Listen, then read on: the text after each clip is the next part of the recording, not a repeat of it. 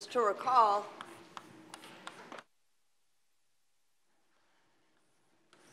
we used density points, Lebesgue density points.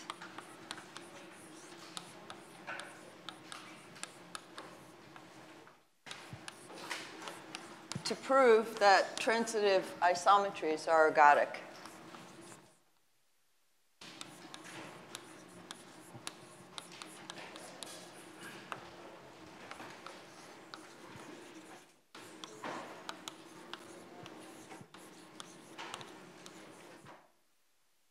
With respect to Lebesgue measure. And there were two key takeaways.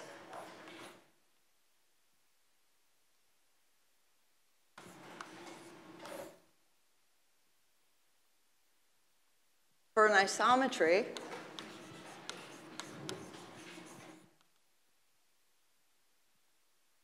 balls are exactly preserved.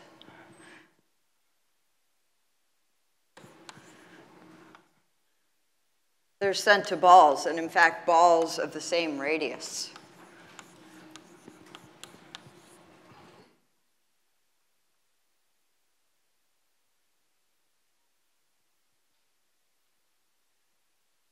And secondly, isometries preserve density.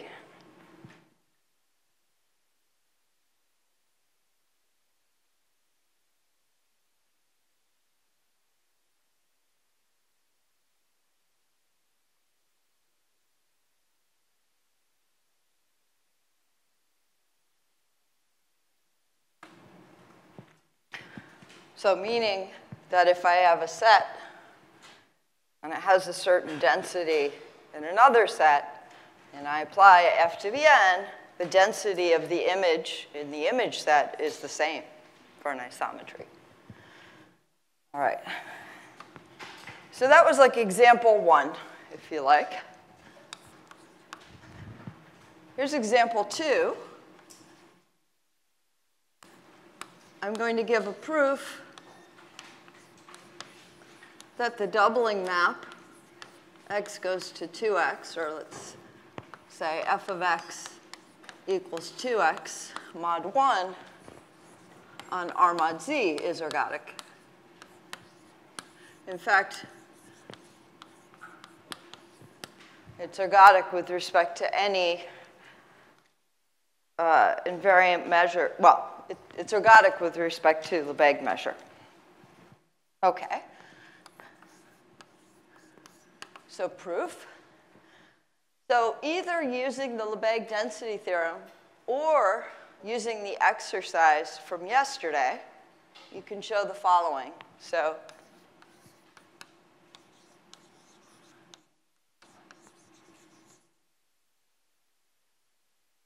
LDT, Lebesgue density theorem, or exercise 2 from yesterday, we can show the following. If X is a subset of R mod Z, well, a Borel measurable set in R mod Z with positive measure, then there exists a dyadic interval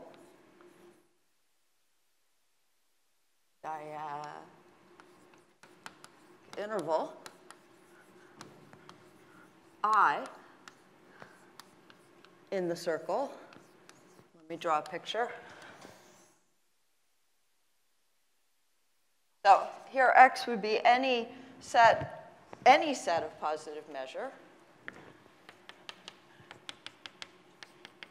right? But somewhere, let's say this is the origin, which is equivalent to 1 under the identification of the circle with R mod Z. And somewhere, I can find an interval I whose endpoints, I'll draw it.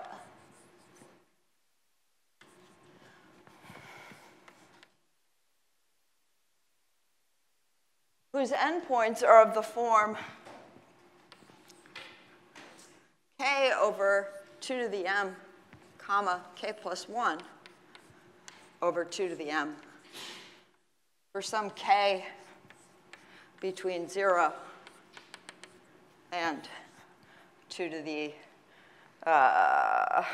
m minus 1, right? I can take the circle and I can partition it such that, so you can partition a circle into intervals of this form, and you can let m go to infinity, and we get smaller and smaller such intervals. And the exercise yesterday shows that there's some interval somewhere where this set x, this positive measure set x, has very high density. So I'm going to add a quantifier here. So given epsilon greater than 0, there exists such an interval such that the density of the set x in that interval I is greater than 1 minus epsilon. Okay? Now suppose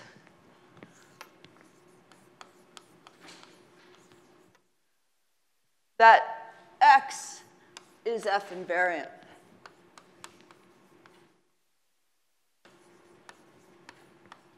So suppose that f of x equals x, or f inverse of x equals x, but that will imply that f of x equals x. Okay. So what we're going to do is we're going to look inside this interval, and we're going to apply the dynamics. Now, the dynamics is not going to move this interval around, but it's going to do something else very nice, which is, if we apply enough iterates, as we apply iterates, it expands each time by a factor of 2 until when we've applied m iterates to this interval, we get the whole circle. Okay? So note that f to the m of I, so I made that interval half open. We note that f to the m of I equals r mod c. Because if I take f to the m of I, I'm going to, if I don't do this mod 2, I get the interval k comma k plus 1. If I don't do this mod 1, I just keep multiplying out. Multiplication commutes with taking things mod 1. If I do that m times, I get the interval k comma k plus 1. And then when you take that mod 1, you get 0, 1, which is the whole circle. All right. And so what happens to the density? Well, what happens to the density of f to the m of x? On the one hand, the density of f to the m of x over f to the m of I, this density, by definition, is the measure of the intersection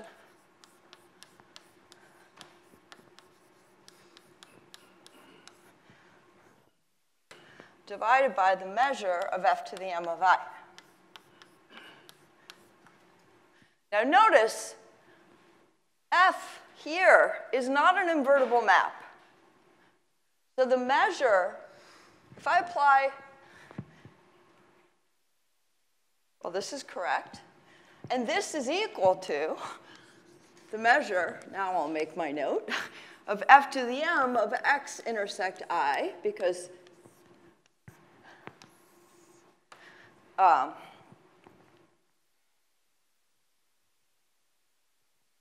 it is, divided by the measure of f to the m of I. That's because I is a very small interval. So why can I go from here to here? Because I is a small interval on which f to the m is injective. So going backwards, there's no issues. So this is, in fact, the image of the intersection is, in fact, the intersection of the images. OK, so it's this ratio. OK. Now what I want to say is, well, the measure of f to the m of this intersection is not the same as the measure of this intersection. Because even though f preserves measure, f that F inverse, which doesn't even exist, is not preserved measure. This is not F inverse, this is F. And so in fact, the measure of this, because we're looking at Lebesgue measure, the measure of this set is going to get scaled at each step by a factor of 2. Okay, so this is 2 to the m times the measure of x intersect I. And again, in the denominator, it's 2 to the m times the measure of I. And now beautifully, and quite remarkably and unusually, these two numbers cancel. And so this is equal to the measure of x intersect I divided by the measure of I, which is this conditional measure, which we've chosen I so that this is greater than 1 minus epsilon. So on the one hand, we have this. On the other hand,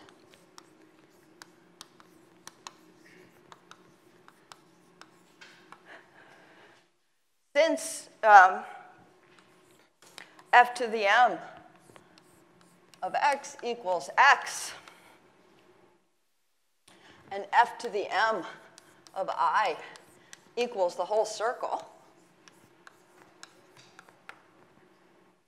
that conditional measure, well, the measure of x is equal to the conditional measure, the measure of x conditioned on the whole circle. That's always the case.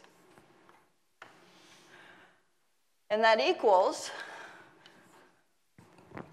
because of this, the conditional measure of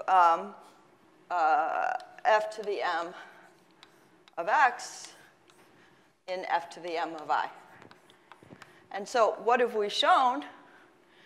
We've shown that the measure of x, I think you maybe can't read this little bit.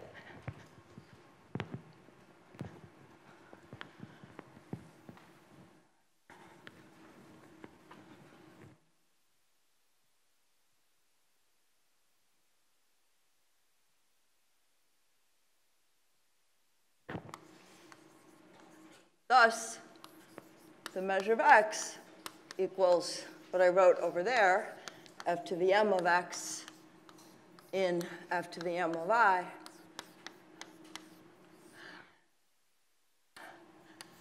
equals, by what we've said over here, the density of x in I is greater than 1 minus epsilon. So mu of x positive and invariant implies that mu of x is greater than 1 minus epsilon for all epsilon. And so therefore, mu of x is 1. And that shows that there are no F invariant sets, measurable sets, of positive measure other than those with full measure. So therefore, F is ergodic.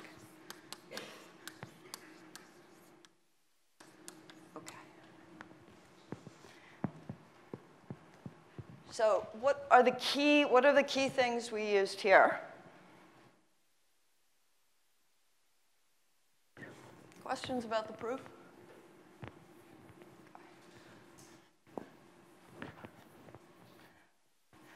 Again, we're not using any smooth, you're not seeing any derivatives pop up here. Well, secretly you are. These are derivatives, these 2 to the m's here. Okay.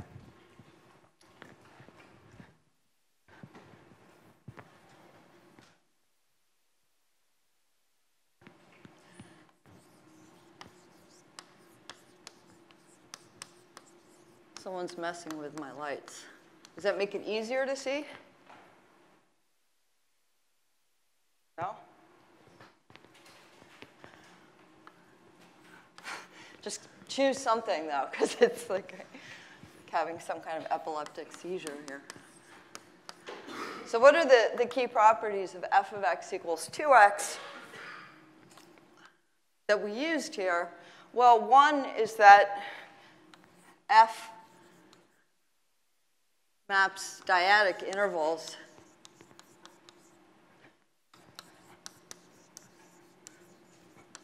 onto the circle.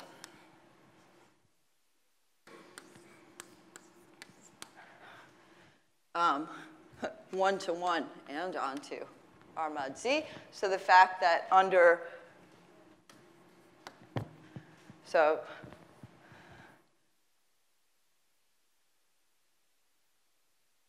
any interval, if I wait long enough, will map onto the whole circle.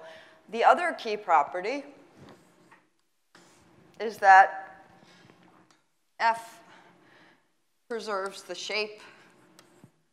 Well, I guess that's kind of implicit in what I've said here. The other key property is that F preserves density.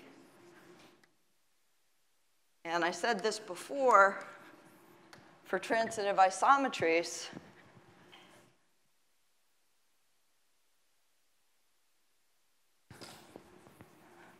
sorry, could I have either both all of them on or all of them off? I don't know who's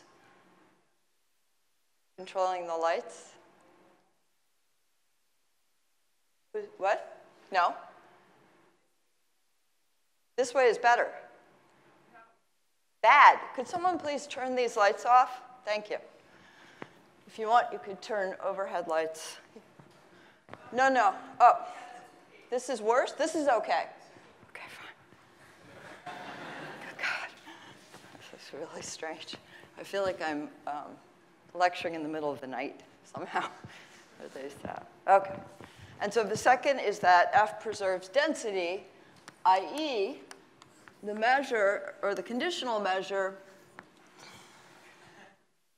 Who's doing this? Can you please? No? It's just happening? Okay. The conditional measure for any m, and this is key, if I take any m, if I look at the density of F to the m of some set x inside of F to the m of y, that's the same as the conditional measure of x in y. And now let's just for a minute review why that is the case. So this equals the measure of the intersection. So because F is injective, I should say F preserves density on injective domains.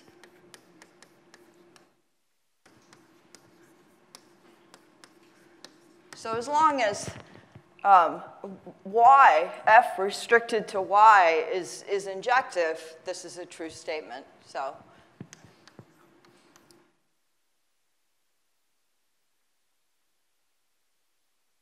because we have the change of variables formula, which I'm going to write now.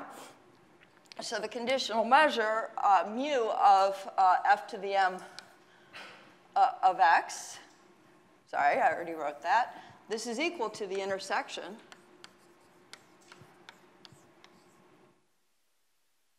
write it this way since it's injective.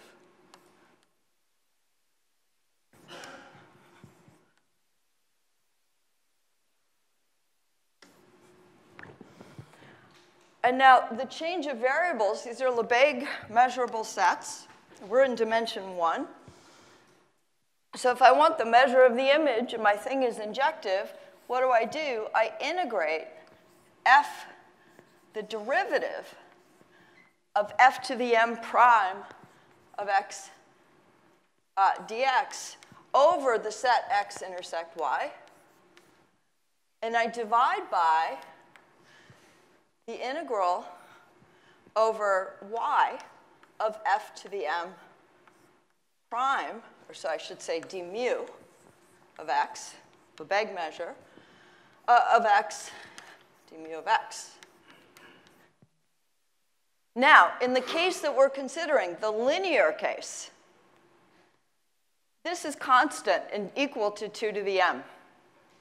And this is constant and equal to 2 to the m times the measure of xy.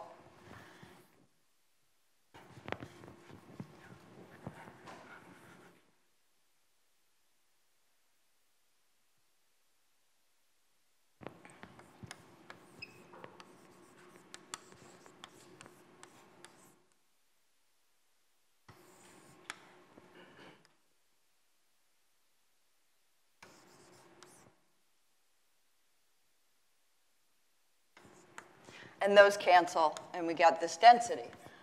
Now, what? What's M?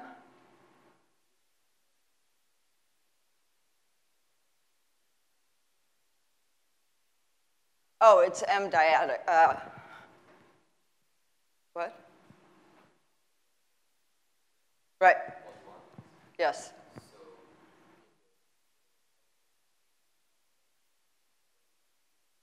No, it's 2 to the M. It's okay. No, don't. It's fine. It's always good to clear it because I bet other people have thought that. Okay. So, and this is the conditional measure. Everything cancels. Okay. But now, suppose that we just changed f of x equals 2x just a little bit, right? And we wanted to see what happens to density. Well, let's suppose on the other hand, if f prime is not constant,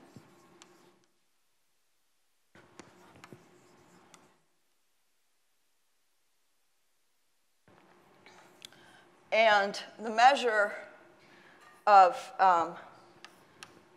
x and y is very small,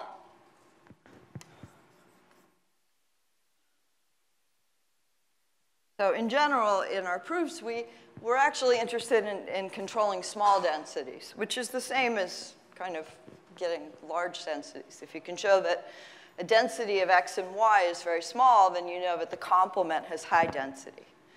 And it's typically easier to show low densities are preserved than high densities are preserved. So on the other hand, if this happens to be small, that does not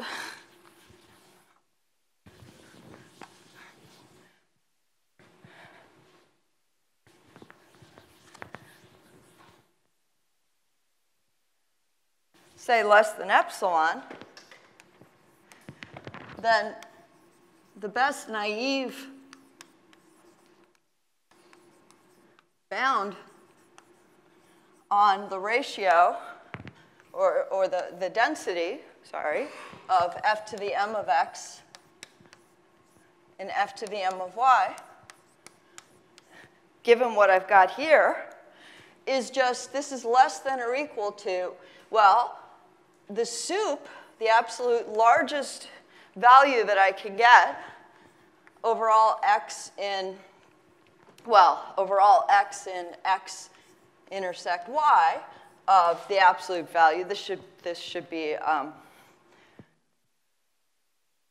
it doesn't matter. I'm assuming the derivative is positive, but I'm assuming orientation preserving. But in general, if I had just a map from the real line to the real line, an upper bound on the numerator is the sup, and a lower bound on the denominator is an inf.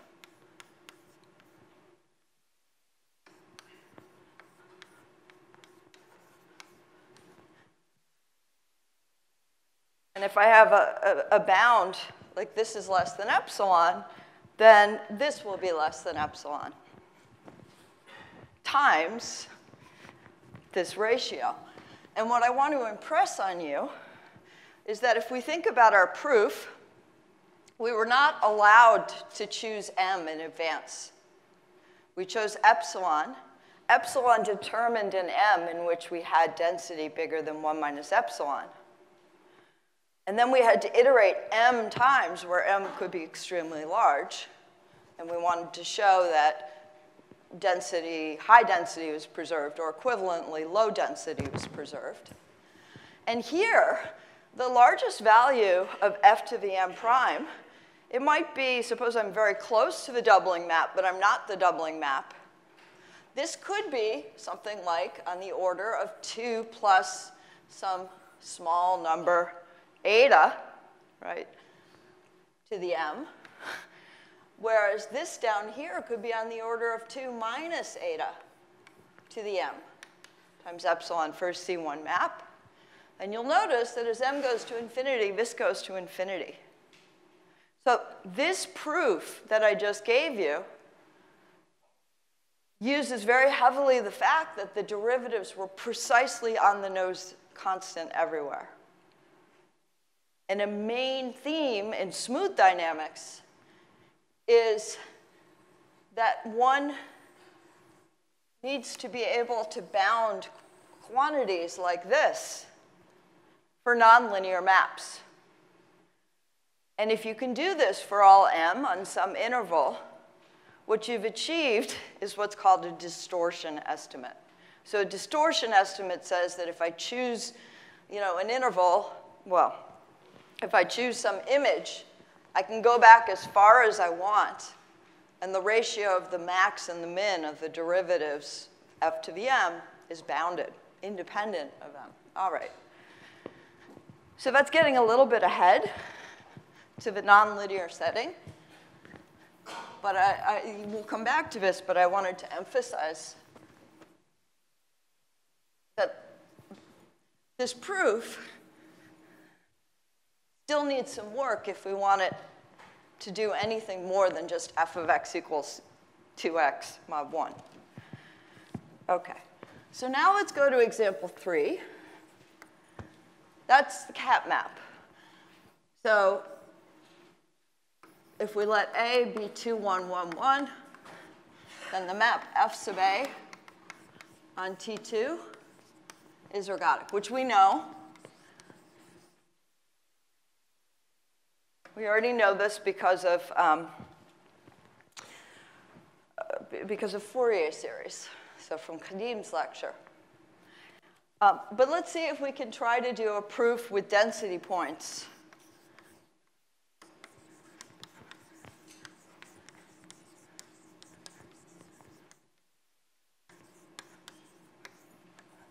Well, what happens?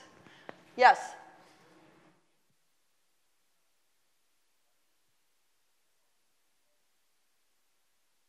I'm using, where am I using f of x equals x?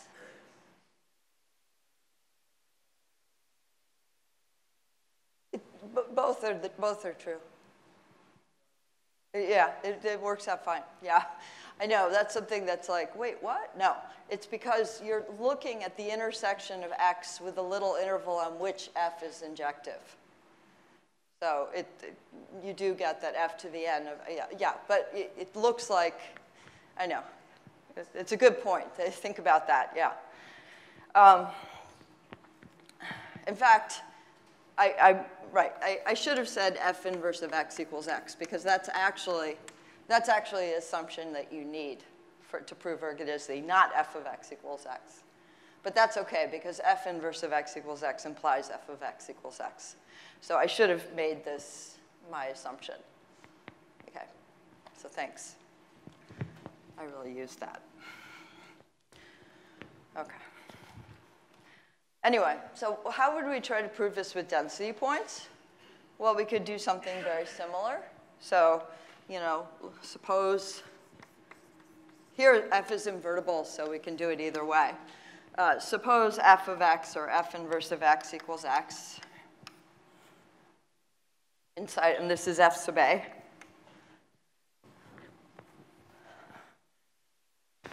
Well, if we remember our picture of what the cat map does, if this is the torus,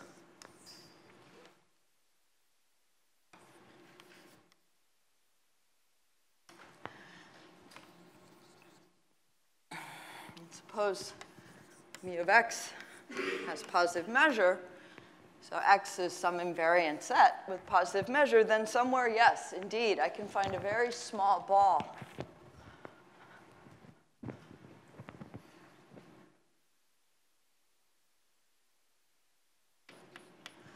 in which I have very high concentration of x.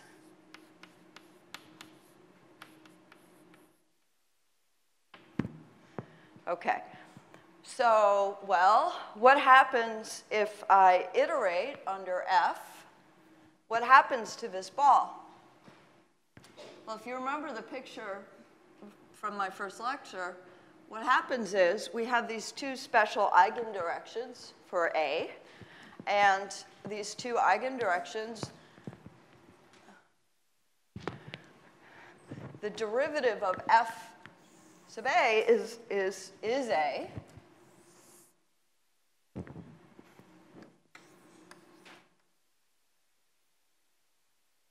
Let's call this x naught. Is everywhere A, right? It has constant derivative, just like f of x equals 2x had constant derivative too. This is constant derivative A. So everywhere, if I look close to a point, and I look in its tangent space, I have these two eigendirections. And this eigendirection, so this point, is mapped somewhere else. Maybe it's mapped here, right? Maybe it's probably more likely to be mapped, say, over here. Okay. And this direction here is contracted. So if this is some arbitrary point x, then here's f sub A of x.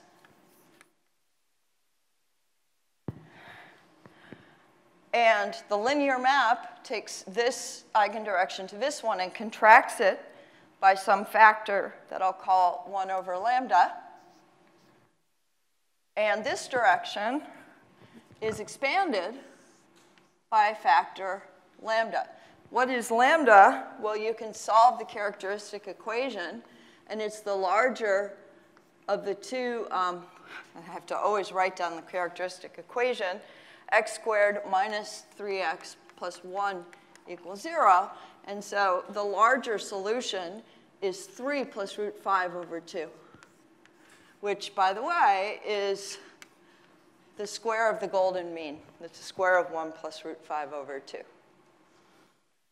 And actually, the slope here, just for fun, the slope is 1 over the golden mean.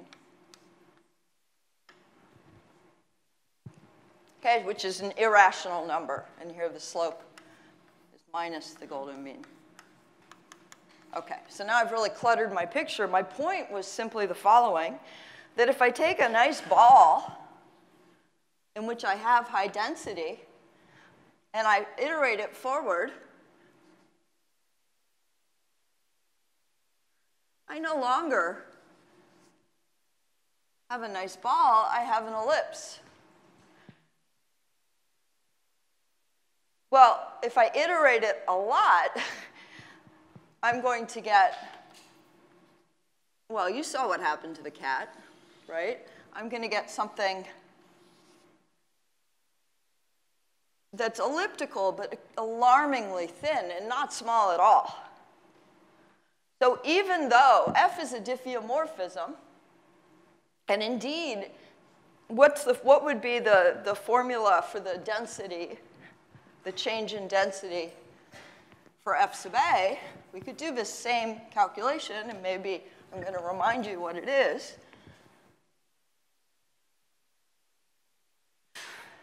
So here, the density of a set of f to the m of some set x in f to the m of another set y. F is a diffeomorphism, so it's injective, so I don't have to worry about a lot of things. Well, in this case, this is going to be equal to the integral over x intersect y, not of f prime, because after all, this is f prime is a matrix, but it's the absolute value of the determinant of the derivative.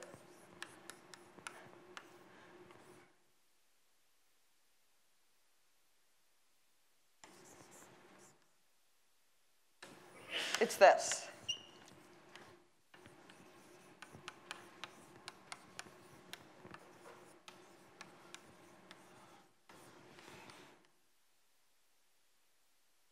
Yeah, it's this. And by fortunate accident, because again, we have a linear map, it is the case. Well, this is just the determinant of a to the m over the determinant of a to the m times the density of x and y. So the density of x and y is preserved, because these are the same. This is 1, right? In fact, even if this wasn't 1, as long as f were injective on that little ball, these would cancel, okay? So we do indeed have that density is preserved. But the problem is balls are not preserved. And so while we know that the density of this invariant set does not change in its image is useless. The image of the ball is useless from the perspective of the Lebesgue density theorem. We can't get this density point to a density point for the complement while keeping it a density point. Okay, so density points a priori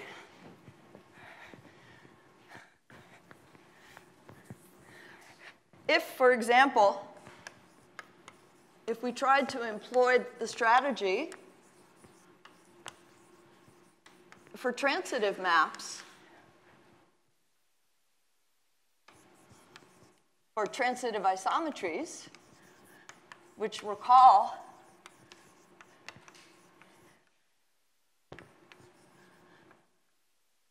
that means I want to take a density point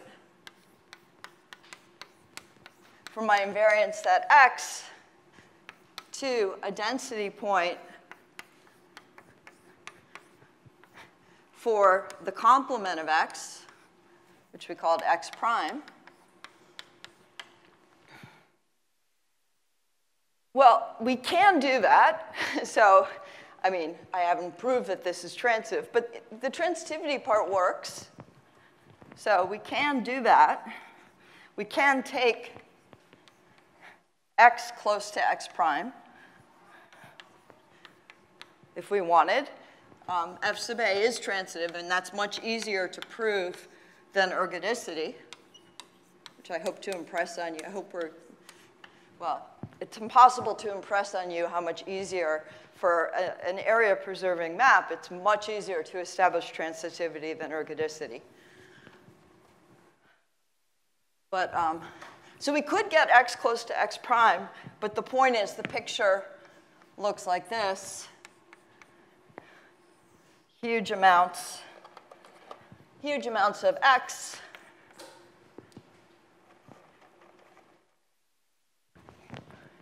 Huge amounts of x prime. But if we apply f to the m, this will still be huge in the image. But maybe the image looks like an incredibly flat ellipse. And so here's f to the m of x. And indeed, the green has huge density in this highly elongated ellipse, but that's completely useless. That could just occupy, it's so skinny, it could occupy that 1% of this ball that is not x prime. So this argument fails. And the reason is it fails because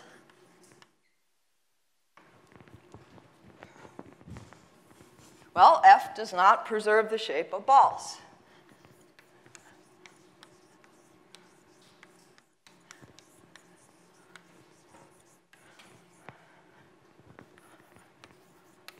At all. It doesn't even roughly preserve the shape of balls. All right, so we need a new idea.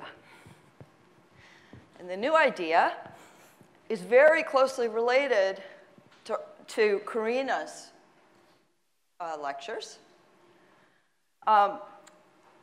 There's another dynamical system that's lurking here, a type of dynamical system that's lurking in the map 2111. And we need to use that other dynamical system to help us prove that invariant sets must be trivial. So key new idea.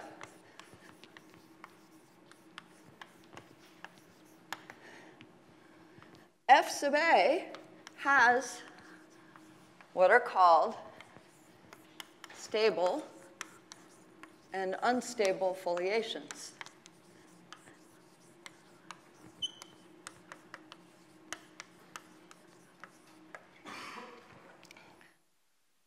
So recall my little, well, you don't have to recall, just look over here, that little infinitesimal picture where the derivative of F everywhere just acts like A. That's a microscopic or an infinitesimal, not even microscopic, but an infinitesimal picture. But in fact, since that picture holds everywhere, we have a global picture. So suppose, for starters, I take this line. Is that a square? Remotely a square? No.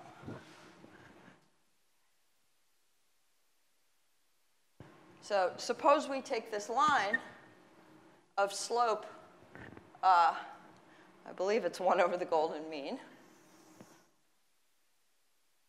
So we take the line in R do, and we do as Karina did, and we project that line onto the torus, and we want to stay parallel, which is hard to do when you're close to the board. Okay? And so what you've seen is that, not so parallel, is that in fact,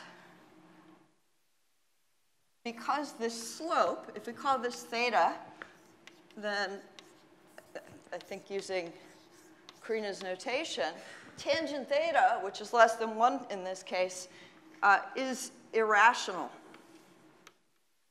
Consequently, this line, you can go backwards with it too, this line winds densely through the torus. Okay? Now, any point, I can do the same for any other point. So here I've associated this line that's immersed in the torus. It never intersects itself, but it's dense. So this I'm going to call WU of the origin. That's because this is 0.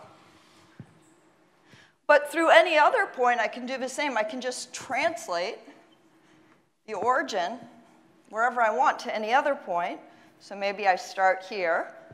I wish I had like 2 different shades of green, although for the colorblind in this room, I guess that wouldn't be so useful. Actually, I guess that would be better than using red.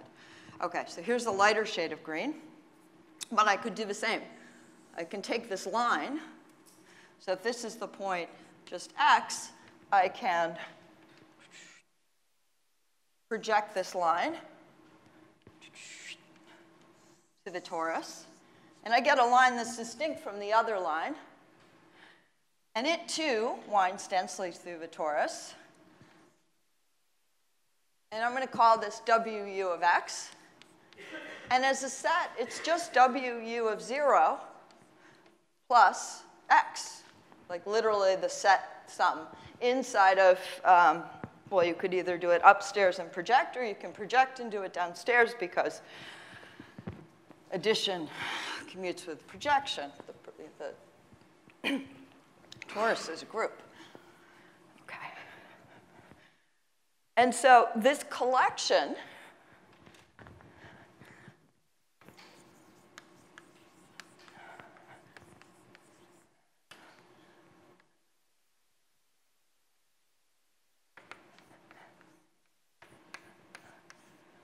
of lines partitions the torus. I'm going to give it a name. I'll call it WU. It partitions, it's a partition of the torus, a hideous one in some sense. But locally, it doesn't look so bad. And so it's a partition, so the union WU of x, just trivially, is T2. In fact, it generates a nice equivalence relation. 2 points are, I'll have to say that, so I won't. Okay. As any partition does. Okay. It partitions the torus. It's invariant, so you can check these properties, in the sense that if I take any x in T2, so by the way, I mean, if I took an x prime, so I should say this, if I take an x prime in WU of x, then WU of x prime is equal to WU of x. Right? So it's not like, oh, I take an x prime, and this is part of being a partition. If I take an x prime, it's not like I get some different line. Okay, it's invariant. So for any x in T2, we have the following properties. If I take f of WU of x, I get WU of f of x.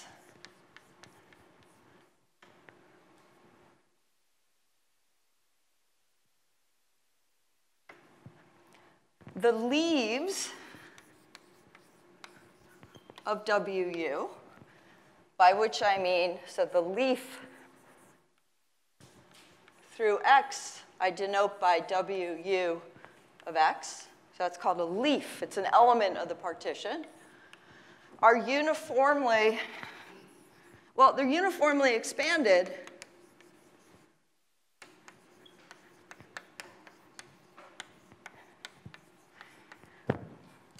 by F.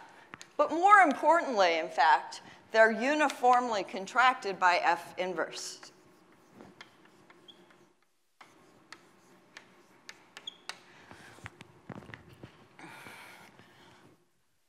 So here's a weak,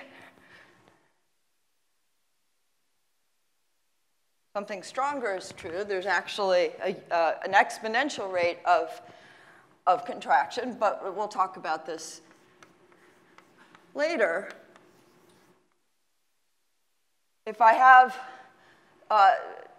2 points, let's just call it y, okay, and they lie in the same leaf, it's called an unstable leaf, that implies that the distance between FA to the minus n of x and FA to the minus m of y goes to 0 uniformly. I'm sorry, x prime, it's also true for y, but goes to 0 uniformly as m goes to infinity.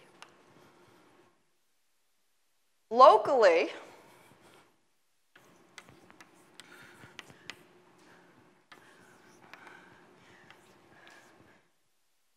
I can, if I forget like what the leaves belong to, like this might belong to the same leaf as this. But if I just draw like a little local box here, I can't really tell whether 2 of these leaves belong to each other.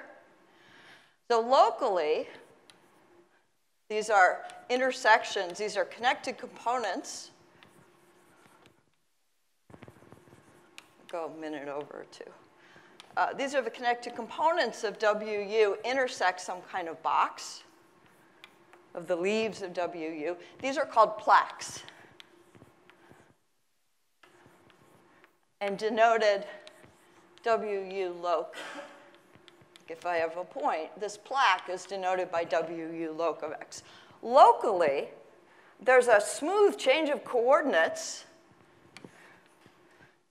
There's a change of coordinates. In this case, it's affine. So that the plaques actually just look like little line segments. They look like coordinate disks in this case.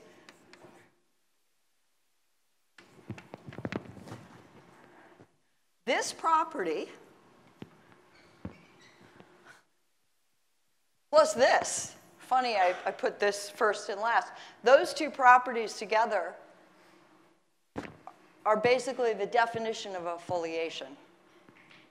A foliation is a partition of a manifold into smooth submanifolds, like the torus, into lines, so that locally, the elements of the partition look like, literally, by some change of coordinates, look like just horizontal, like a stack of pancakes. Okay, so great. So we have a foliation. Its leaves are invariant, or the foliation is preserved, and the leaves are contracted under F inverse. Similarly, and it also happens to have irrational slope, but actually that's not super needed for what I'm going to say. So also, there exists a foliation. So there exists something called WS, called the stable foliation.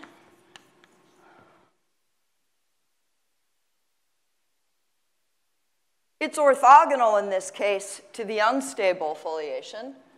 It's orthogonal to WU. So this is called the unstable foliation.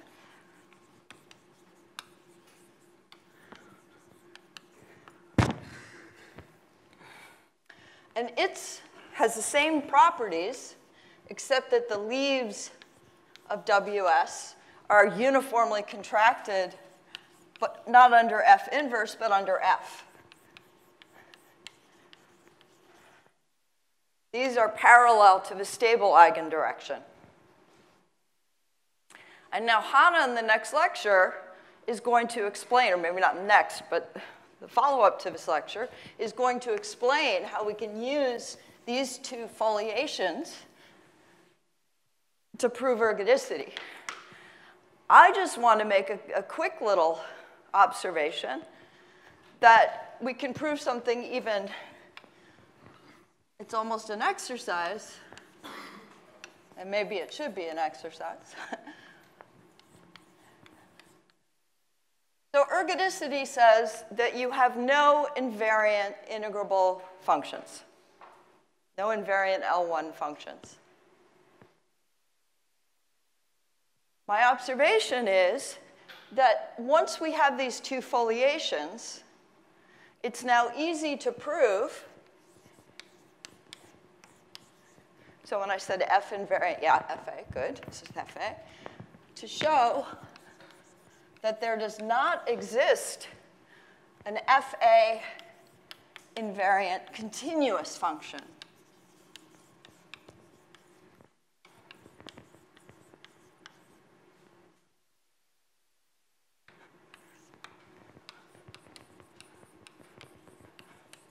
C.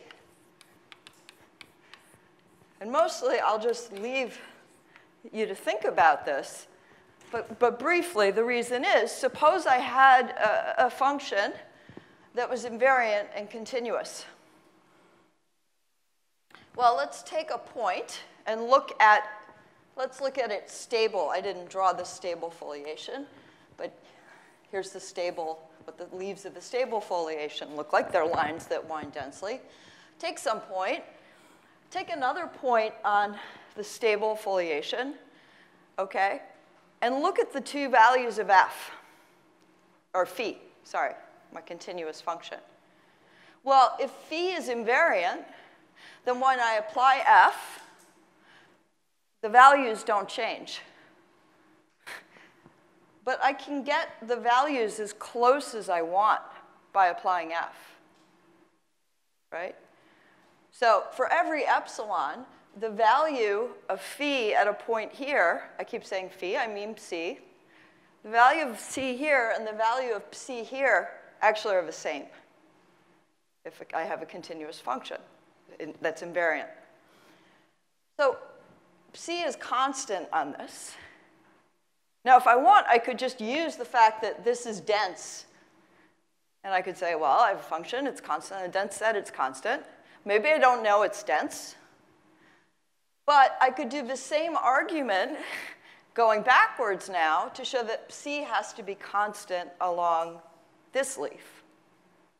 And so now if I look at one of these little boxes, what I call these foliation boxes, I have a function that's constant along stable plaques and is constant along unstable plaques, which if I just look at the picture in R2, I have a continuous function that's constant along these lines and constant along these lines. It's constant. Okay? So that's a warm-up kind of idea how you can use these two invariant foliations to prove ergodicity of this map.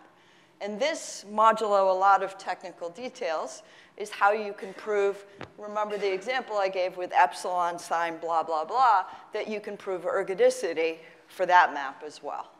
Okay, I'm gone over, so I think we should end.